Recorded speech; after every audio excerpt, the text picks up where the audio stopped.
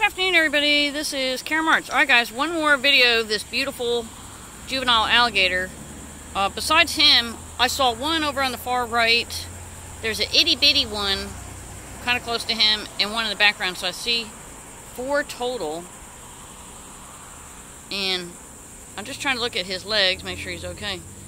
I'm surprised he's out of the water right here.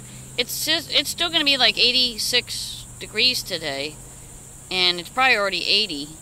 And this pond, we desperately need water on Hilton Head. Look how terrible this pond is.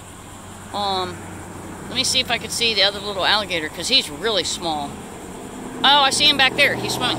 Okay, let me see. Woo. It's tough to see. This is the pond just really needs you know, like a little fountain in here. But you can see in the background the dark line. That's how high the water should be. So we're about a foot or two short of how much water we should have in this pond. And I'll walk over here and just show you really fast. So I don't know if the town owns the pond or not. Then you got your restaurant back here, Steamers. I haven't been in there yet. They used to be over at Caligny.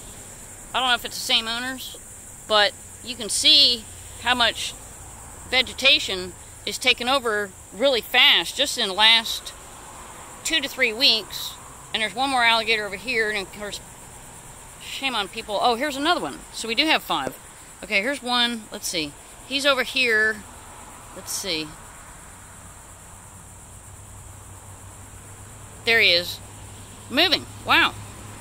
But, you know, they have hardly any water to function. And then here's one more. So I hope it rains soon so they can have cleaner water. Alright guys, we're signing off live with alligators desperate for a cleaner pond. Have a great day.